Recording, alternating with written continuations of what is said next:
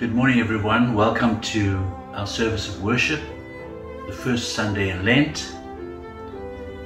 As we prepare to worship the Lord, let us remember that from the beginning of Lent we are taking a journey towards the cross and the resurrection of Jesus.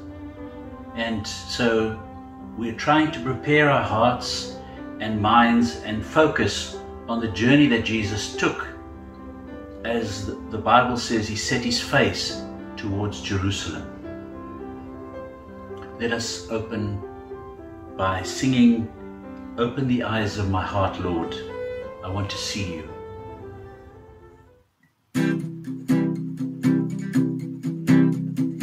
Open the eyes of my heart, Lord. Open the eyes of my heart. I want to see you. I want to see you. Open the eyes of my heart, Lord. Open the eyes of my heart. I want to see you. I want to see you. To see you high and lifted up, shining in the light of your glory. Pour out your power and love as we sing, holy, holy, holy. To see you high and lifted up, shining in the light of your glory. Pour out your power and love as we sing, holy, holy, holy. Open the eyes of my heart, Lord. Open the eyes of my heart. I want to see you. I want to see you. Open the eyes of my heart, Lord. Open the eyes of my heart. I want to see you. I want to see you. To see you high and lifted up, shining in the light of your glory. Pour out your power and love as we sing, holy, holy, holy. To see you high and lifted up, shining in the light of your glory. Pour out your power and love as we sing, holy, holy, holy. Holy, holy, holy. Holy, holy, holy. Holy, holy, holy. I want to see you. Holy, holy, holy. Holy, holy, holy. Holy, holy, holy. I want to see you. Oh, I want to see you. Let us pray. Christ, our life, we were buried with you and rose to life with you. May we walk today in the newness of life. Lord, you have brought blessings to all of humanity.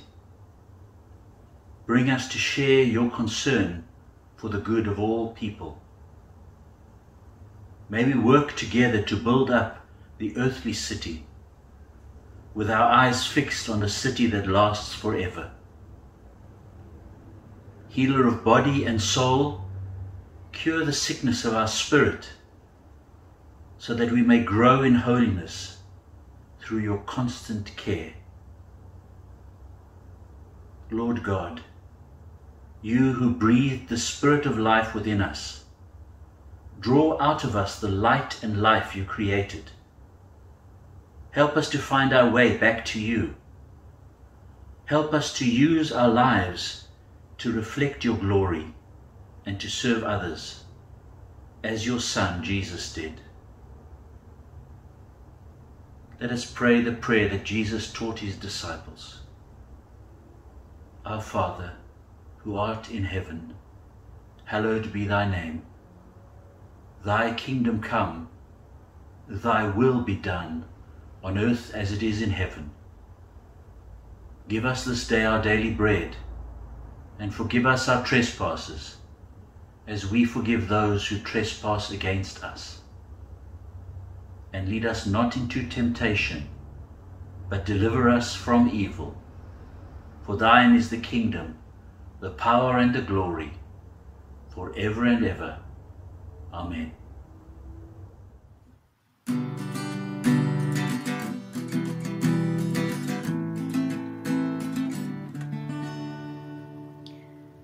I worship you, Almighty God. There is none like you.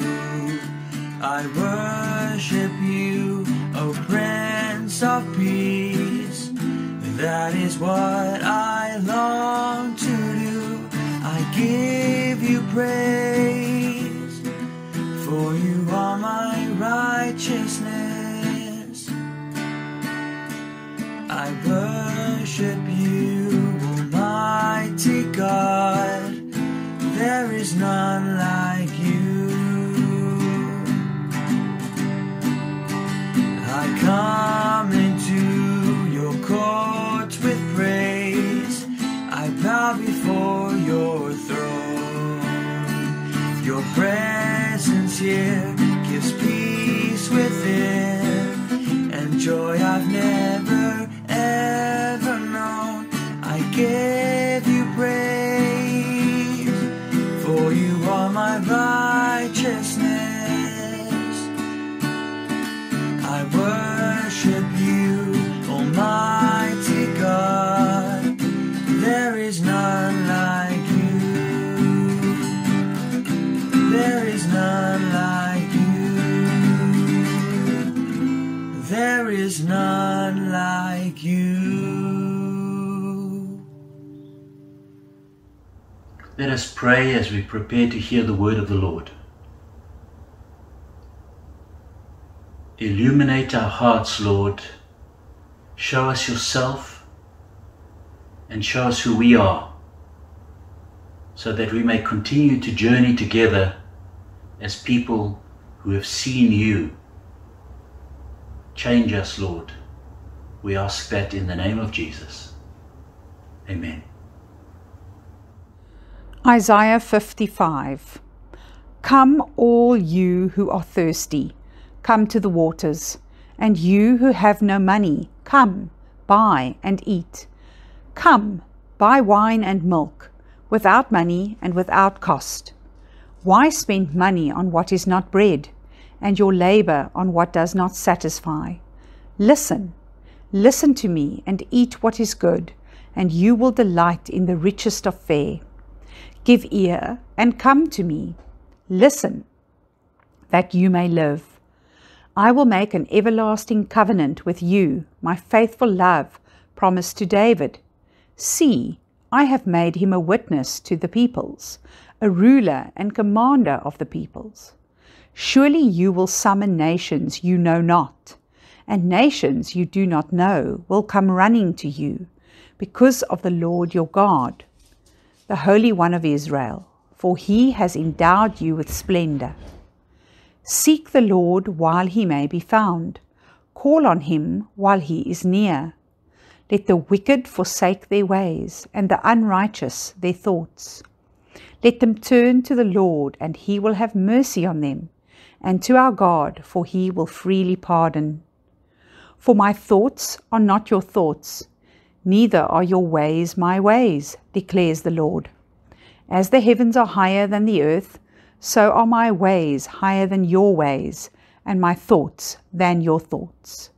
As the rain and the snow come down from heaven, and do not return to it without watering the earth and making it bud and flourish, so that it yields seed for the sower and bread for the eater, so is my word that goes out from my mouth. It will not return to me empty, but will accomplish what I desire and achieve the purpose for which I sent it. You will go out in joy and be led forth in peace. The mountains and the hills will burst into song before you, and all the trees of the field will clap their hands. Instead of the thorn bush will grow the juniper, and instead of briars the myrtle will grow. This will be the Lord's renown for an everlasting sign that will endure forever. Amen. Psalm 65. Praise is due to you, O God in Zion. And to you shall vows be performed, you who answer prayer. To you all flesh shall come. When deeds of iniquity overwhelm us, you forgive our transgressions. Happy are those whom you choose and bring near to live in your courts. We shall be satisfied with your goodness of your home, your holy temple. By awesome deeds you answer us with deliverance. O God of our salvation, you are the hope of all the ends of the earth and the farthest seas. By your strength you established the mountains. You are girded with might. You silence the roaring of the seas, the roaring of their waves, the tumult of the people. Those who live at earth's farthest bounds are awed by your signs. You make the gateways of the morning and the evening shout for joy. You visit the earth and water it. You greatly enrich it. The river of God is full of water. You provide the people with grain, for so you have prepared it. You water its furrows abundantly, settling its ridges, softening it with the showers, and blessing its growth.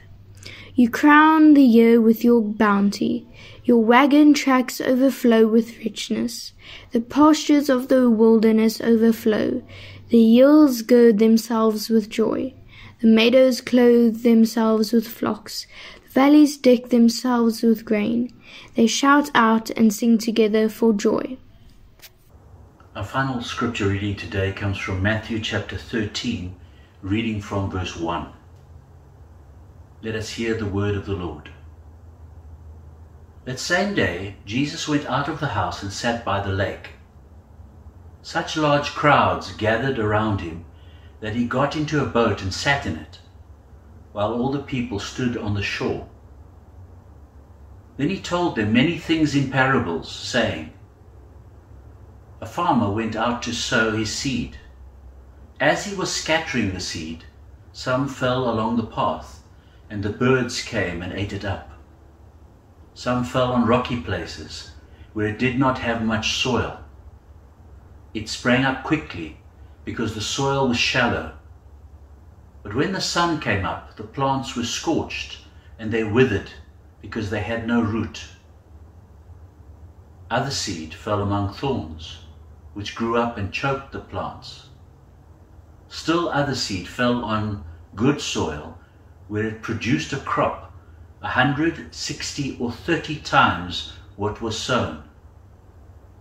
He who has ears, let them hear.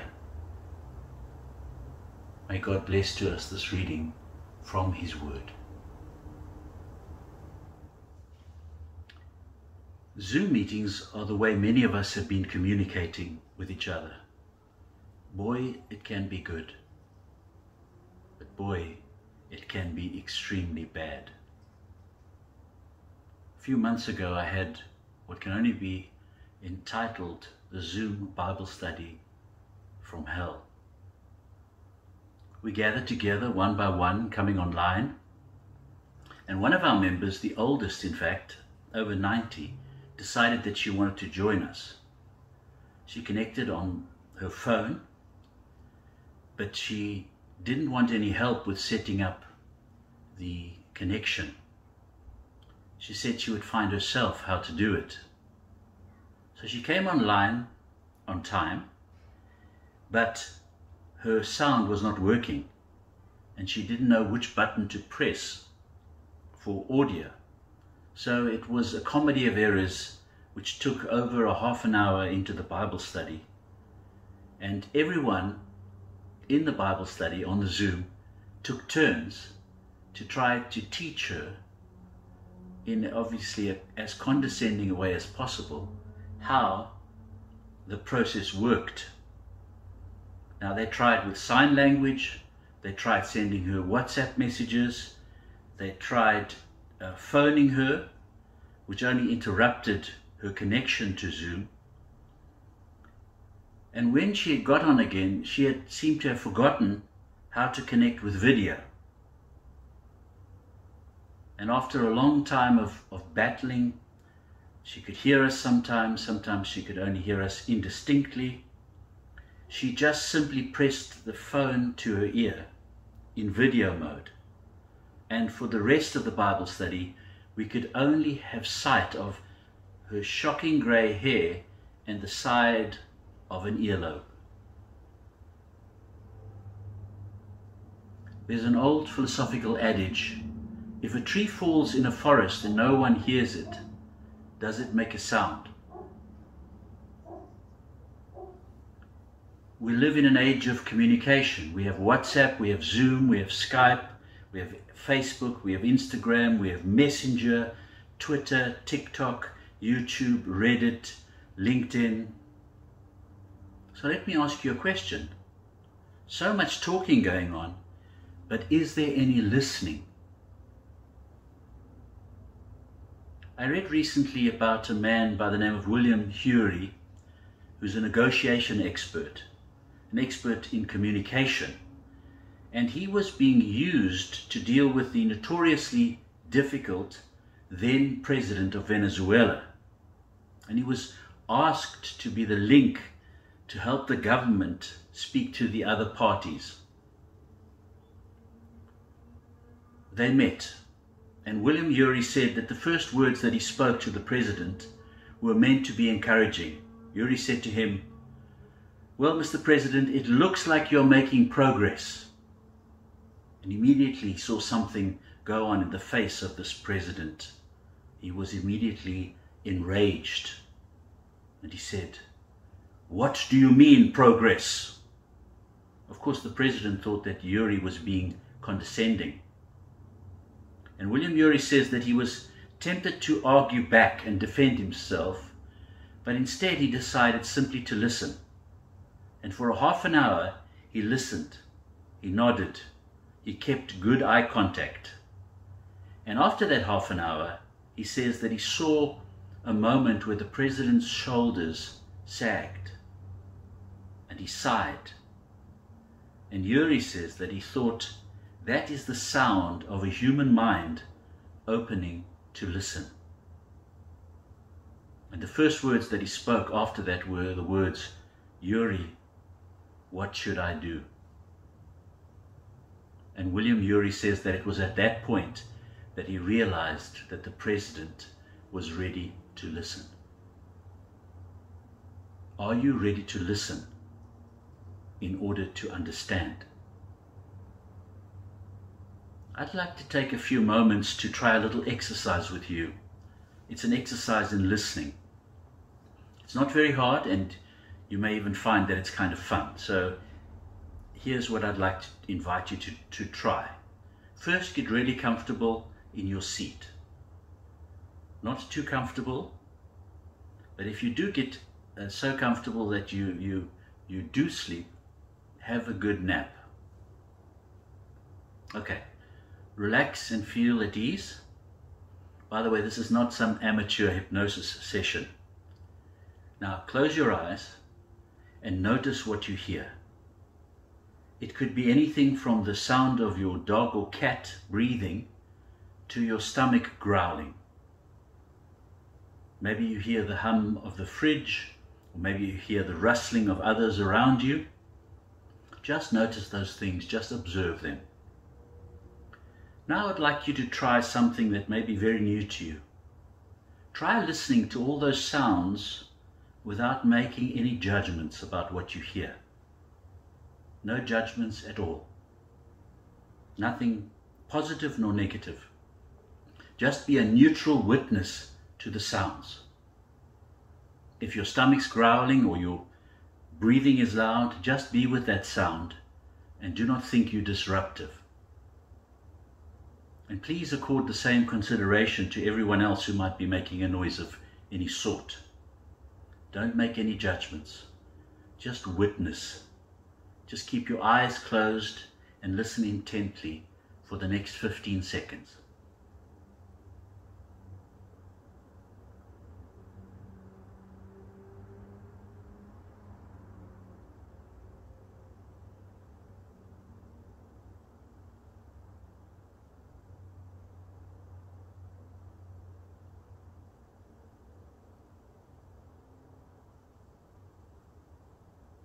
End of exercise. Now, listening is not always easy, which reminds me of something that Mel Brooks once said, which seems a bit random, but I'm going to tell you anyway. He said, "Listen to your broccoli and it will tell you how to eat it." I read once in one of Stephen Covey's books, The 7 Habits of Highly Successful People, of an interaction between a mother and a teenager. The mother said, "Come on, honey, tell me how you feel. I know it's hard, but I'll try to understand." The teenager said, "I don't know, Mom, you'd think it was stupid." "Of course I wouldn't. You can tell me, honey, no one cares for you as much as I do. I'm only interested in your welfare. What is making you so unhappy?" "Oh, I don't know." "Come on, honey, what is it?" "Well, to tell you the truth, I'm not very happy at school anymore." "What?" she said incredulously. "What do you mean you don't like school? After all the sacrifices we've made for you in your education. Education is the foundation of your future. If you don't apply yourself, you'll end up like your older sister."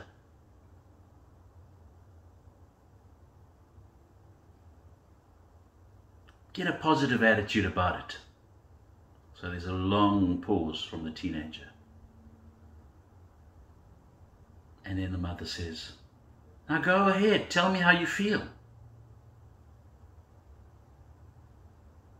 And Stephen Covey, summarizing this, says, if you were to summarize in one sentence the single most important principle in the field of interpersonal relations, he said, seek first to understand, then to be understood. Seek first to understand, then to be understood. The principle is the key to effective interpersonal communication. And of course, the only way that we can understand is to listen. Now let's turn to the scripture. The key words to understanding this parable are the first words. Let the person who has ears to listen with, listen. Now this sentence is not just a phrase meaning get the point.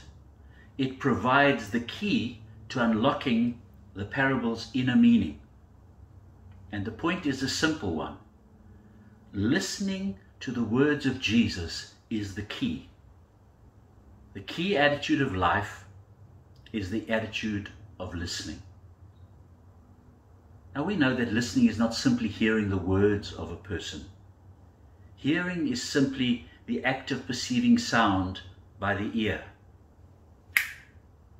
If you heard that, then you heard that.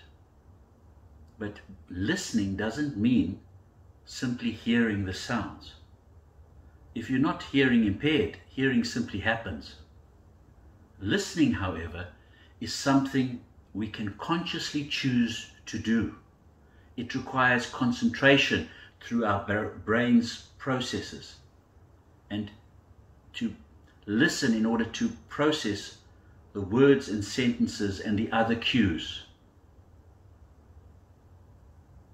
Listening leads to learning. Most people do not listen with the intent to understand. They listen with the intent to reply. They're either speaking or preparing to speak. They're filtering everything through their own models, reading their own autobiography into other people's lives. "Oh, I know exactly how you feel. I went through exactly the same thing. Let me tell you my experience." and they are constantly projecting their own home movies onto other people's behavior instead of listening. And this is also a very important spiritual principle. So, as was his way, Jesus tells a story. Jesus said, chapter 13, verse 3, the sower went out to sow. It is unusual that the central character in the parable is not called the farmer or the laborer, for there's no such person actually who's specifically called the sower. Sowing is one of the many functions of a farmer, but this farmer's almost entire function is sowing. As he was scattering seed, verse 4, some fell along the path, and the birds came and ate it up. So the first batch of seed falls on the footpath. Now, a footpath is a place where people walk. And this kind of soil is a place whose main task is not receiving seed, but receiving people. And it's unfruitful because its orientation is wrong. It receives the activity of people as its main job. And what happened to the seed? The birds got it. The second soil, Jesus tells us in verse 5, some fell on rocky places where it did not have much soil. It sprang up quickly because the soil was shallow. But when the sun came up, the plants were scorched and they withered because they had no root. Notice that the second soil, the rocky soil, takes up 2 whole verses. And there's a word that is repeated here. Not. There was not much earth because they did not have deep earth, since they did not have any roots. In more than one sense, one gets the feeling that this is the central text in the parable. Some soil in Palestine was thinly laid across limestone immediately beneath. A rain-like dew, which was characteristic in the area, made the topsoil damp and therefore nutritious. And seed falling into this would immediately come to life. But when the sun rose and cooked the dampness away, the seed and its life were just as immediately burnt and withered. Not much earth means not much depth to grow. Not deep earth means that there's little depth to grow. And that they did not have roots means not so much security and not much depth to grow. The third soil, in verse 7, other seed fell among the thorns, and the thorns grew up with them and choked them. Choked by thorns. Thorns are not very welcoming. They choke them, and choked plants don't do very well. And Jesus goes on, he says in verse 8 and 9, still other seed fell on good soil, where it produced a crop, 160 or 30 times what was sown. He who has ears, let him hear. There's nothing very complicated.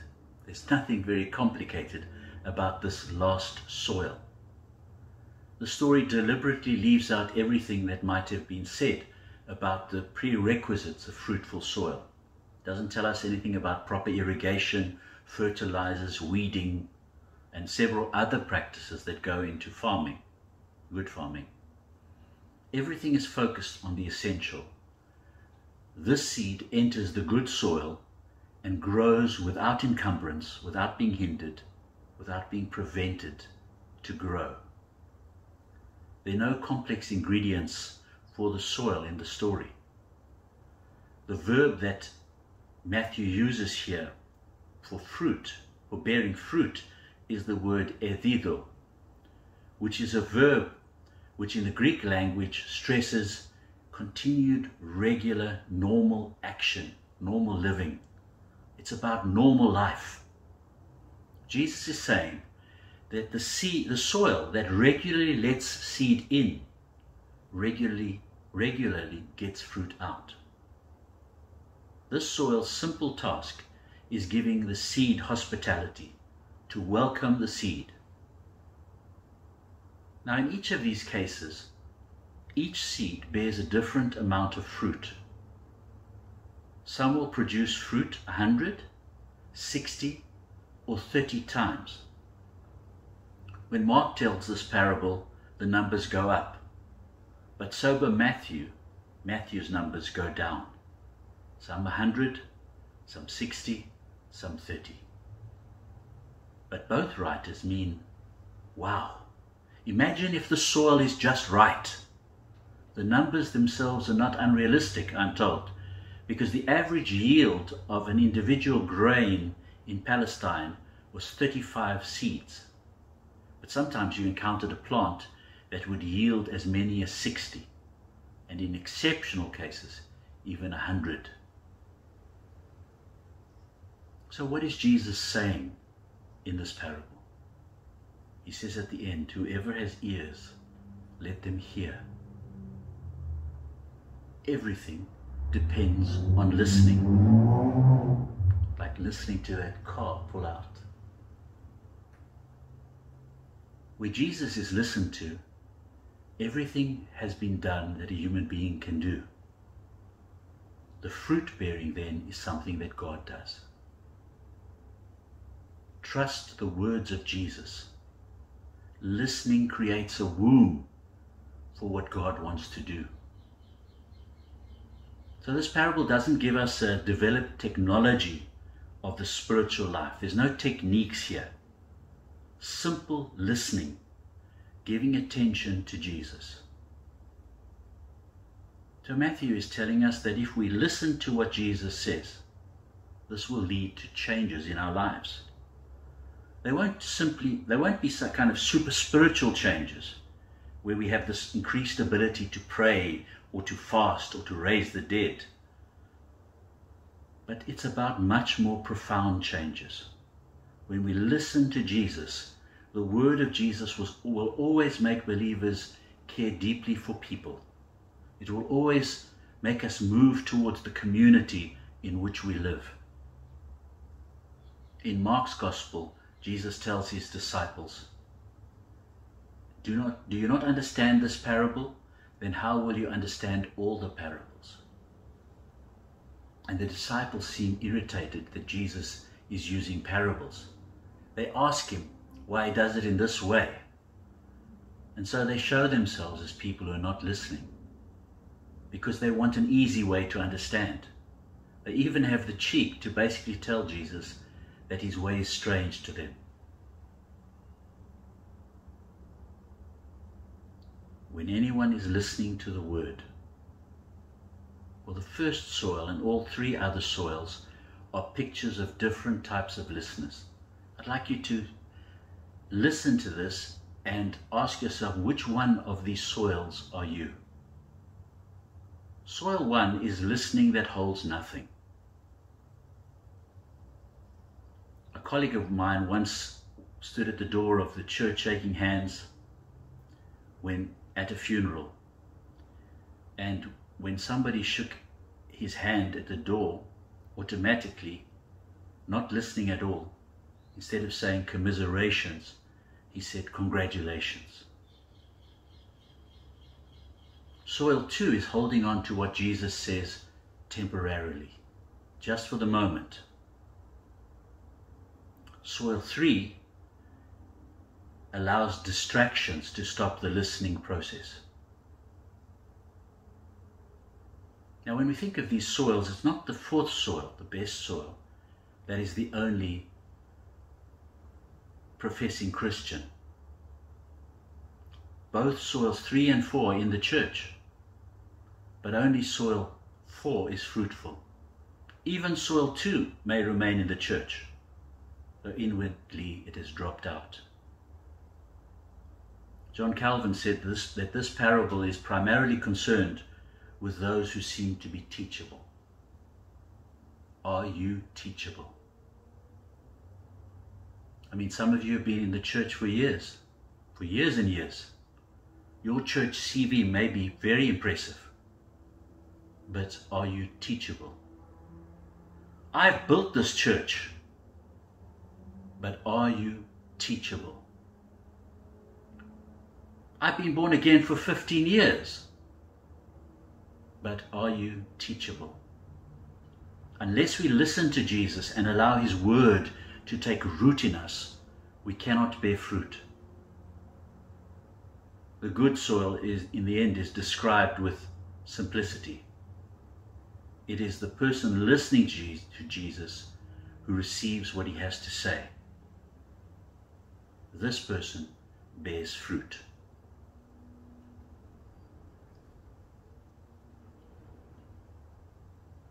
Being a fruitful Christian is not complicated. Fruitfulness is not a matter of making spiritual steps or of a difficult discipline or of particular techniques. It's simply a matter of receiving. I'm convinced that a lot of our understanding of our life and of our faith is not based on what Jesus said, but on what we think He said and what we want Him to say. Somehow we need to allow Jesus to define us, what He said to lead us, to give us a vision for our life. Remember also that we cannot control what other people hear or understand. That's sometimes quite difficult. We want to be able to control that. What we hear and understand is what we can respond to. And many people think that there should be a uniformity in the way God speaks, as if God speaks exactly the same way to everyone. But that is far from the truth. God speaks differently to each person. What each person hears from God is different. And we need to accept that, and instead of trying to get everyone to conform to our own understanding of the Word, we simply need to take responsibility for what we have received, the Word we have received. In the end, the sower entrusts the seed to the soil. The sower trusts the soil.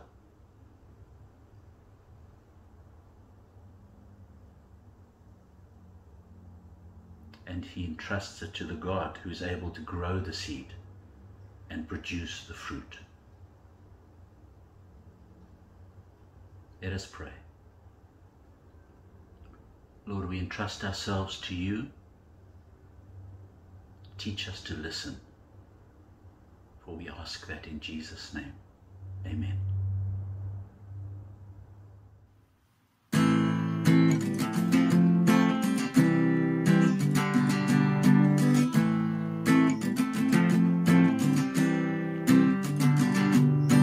I am a city on a hill, I am a light in the darkness. Jesus living in me can change the world. I am a city on a hill, I am a light in the darkness. Jesus living in me can change the world. So let my light shine, let my light shine, let my light shine. Let it shine, let my light shine, let my light shine, let my light shine.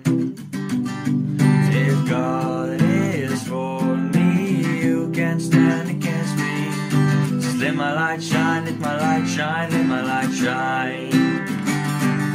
If God is for me, who can stand against me? Just let my light shine, let my light shine, let my light shine. We are a city on a hill, we are a light in the darkness. Jesus living in us can change the world. We are a city on a hill, we are a light in the darkness. Jesus living in us can change the world. Just let your light shine, let your light shine, let your light shine. Let it shine, let your light shine, let your light shine, let your light shine. If God is for us, who can stand against us? Just let your light shine, let your light shine, let your light shine. us. Who can stand against us? Let your light shine, let your light shine, let your light shine. Let us receive the benediction.